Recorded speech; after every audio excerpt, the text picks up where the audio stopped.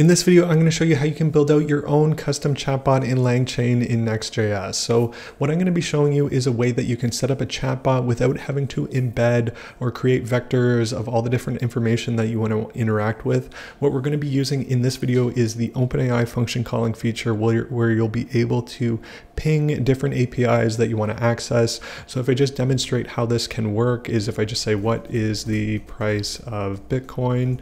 Now I use this because it's just a free API that anyone can use to get up and running. It doesn't even need an API key to get started. And you can see what it's doing under the hood is it's going out, reaching out for that cryptocurrency price and returning me the value. And the other thing that you can do is, let's say, what is the price of Bitcoin in Canadian dollars? So it takes in two arguments, one's required, one's optional, so you can also pass in the currency type in this example. But the main thing with this, it's not really to build out and show you how to build out, a chatbot where you're interacting with cryptocurrency prices and whatnot. It's really to show you how to scaffold out, how to reach out to APIs that you have, whether they're proprietary or an idea you have, if you could ingest data from a different API or different data source. So I'll show you all of that. Behind the hood, we're going to be using a ton of different things within Langchain, but the code itself is going to be pretty small and reusable. So if you want to be able to take this and fork it and use it however you want, feel free. Now, the other thing I'm going to quickly incorporate in the project is Langsmith. Now, Langsmith is something I encourage you to use in your Langchain projects. It gives you a high-level overview of things like, how many times that the chatbot has run, or your application. It doesn't necessarily just need to be a chatbot, obviously. How many tokens have been used. It can show you all sorts of high-level detail. So you can see what I just ran here. I shouldn't even say high-level, just a whole lot of detail. It shows you the metadata that's passed back and forth between the LLM in and out. It shows you the tools that are used, shows you the response times of everything, and it can even show you like the nuances of every token that is being used, whether it's completion tokens or the prompt tokens themselves. So super great. I encourage you, like I said, all your Langchain applications, I'd encourage you to use this. So the first thing that we're going to do, we're going to dive into it. We're going to open up our VS Code. Now, the first thing I'm going to have you do is head over to this link.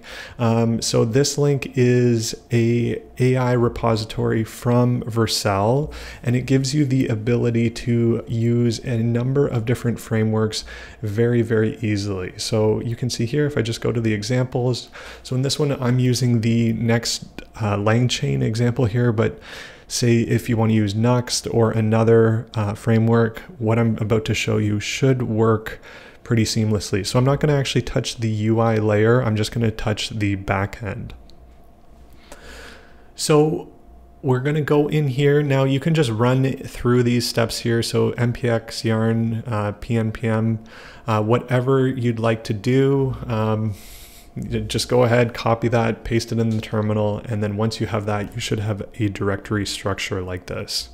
So once you have it, just go ahead and npm install everything. Now, the one thing I'd encourage you to do is just npm or pnpm, whatever command you chose, upgrade Langchain at latest, just so you have the latest version of Langchain. So I noticed within the repository, sometimes some of those versions fall out of date with Langchain.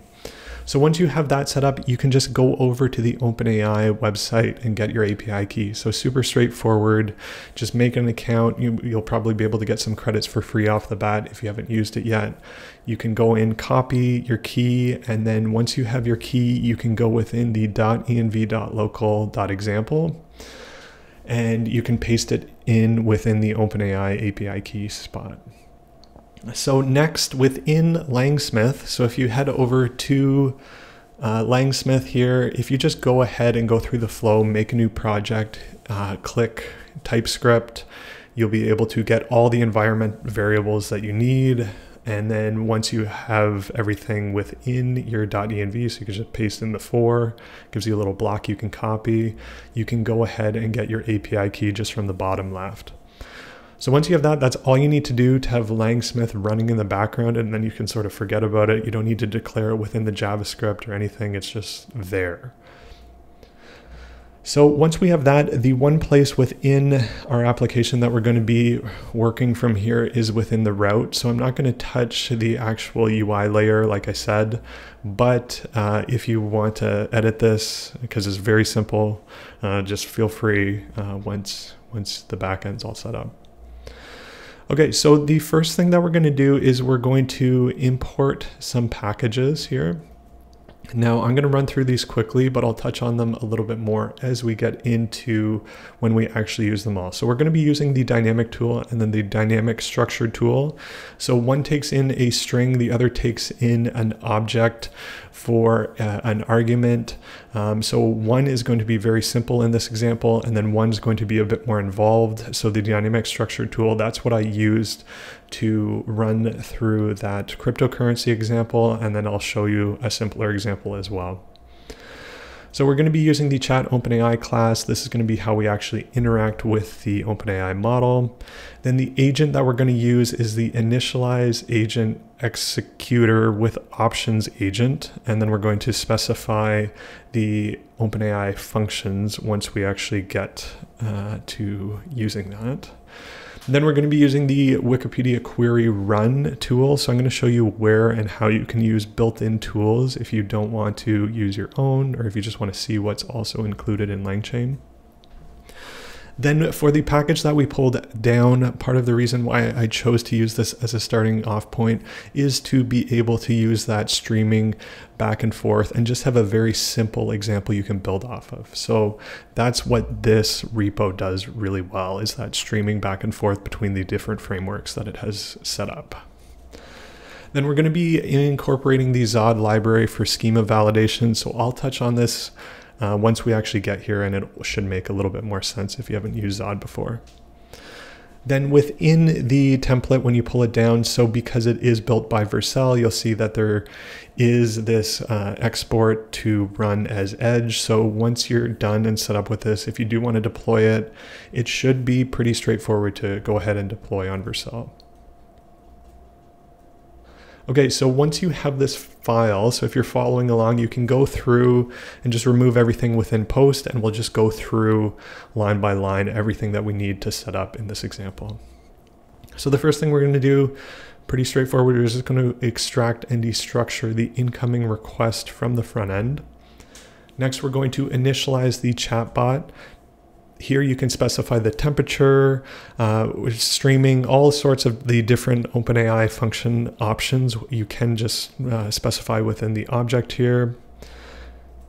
Now I'm using the Wikipedia query tool just to demonstrate the different tools that you can reach for. So I'm familiar with this one because this is one that I added in the Node.js implementation of Langchain.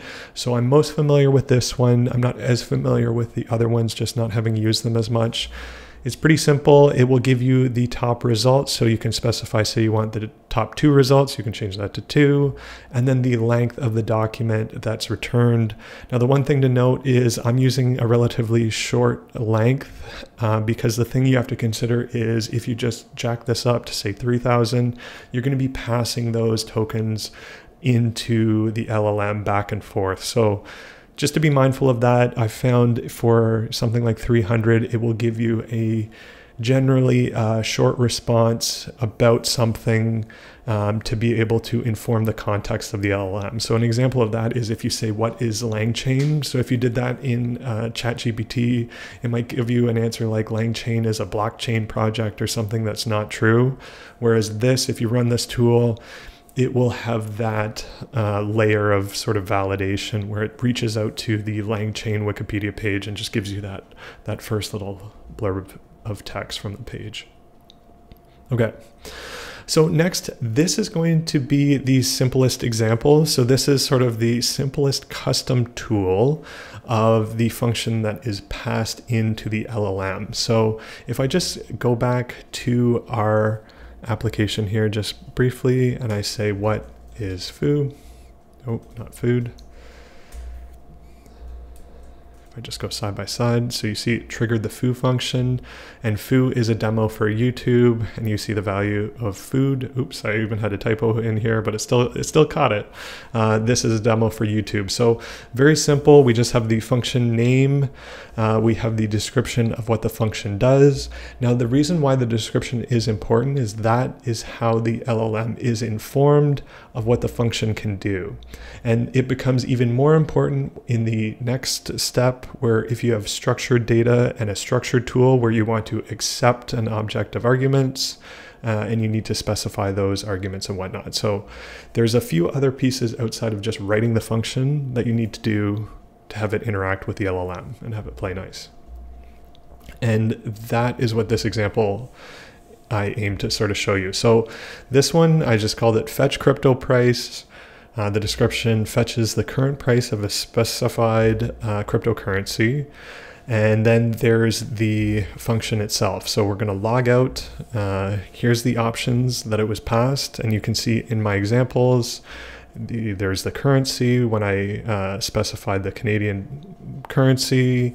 And you saw I didn't put CAD, right? I just wrote Canadian and it passed it in. You can put in a different crypto name. You can put in Ethereum or whatever you see fit. And then I use this just because it's a simple URL and no API key. So in this step, you don't need to reach out for an API key to use it. You can just reach out and ping this. So simple fetch request to the URL, get the response, and then I'm returning the crypto name and then the price itself.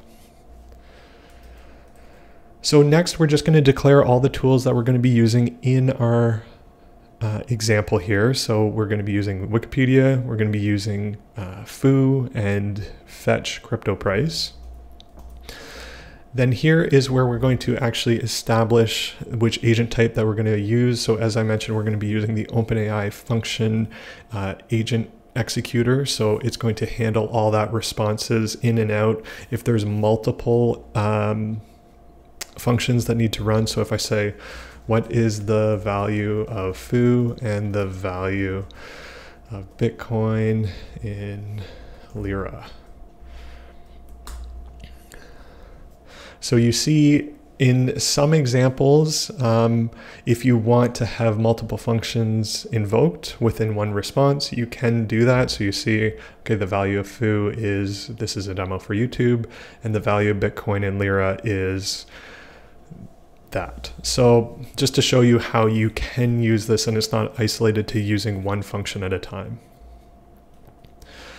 Okay, so next, we're just going to extract the most recent message with what we're going to be passing in here. So again, you can sort of change this as you see fit. I'm sort of using just a small example to try and use sort of as few tokens as possible, just to be mindful of if you're running this and testing it out, just want to keep it as straightforward and to the point. So then here, this is going to be where we actually execute the agent. So it's going to run in the background with the input from the user. Then this is going to be how we break up that response from the agent executor. So the thing with Langchain is streaming is something that is becoming more and more readily available. Now, right now within the Node.js implementation, I didn't find a way to stream out the results from an agent that worked as I wanted. So essentially all this is doing is it's creating a readable stream, and it's creating that familiar output where it's not a consistent stream where it's just like, you know, like painting a line across the screen. It will give you a bit of randomness with those outputs. So it sort of feels like it's streaming right out to the UI. And then simply all that we have to do is just return that response within this streaming text response class that is built within the AI library here. And then that's pretty much it. You're off to the races. You can take this, swap out the functions. You can add multiple dynamic tools or multiple tools within the implementation of Langchain that they have. Now, if you actually want to find the tools for Langchain as an example, you can just go over to the Langchain/tools. And then if you just take a look here, you can see a number of the tools that are available.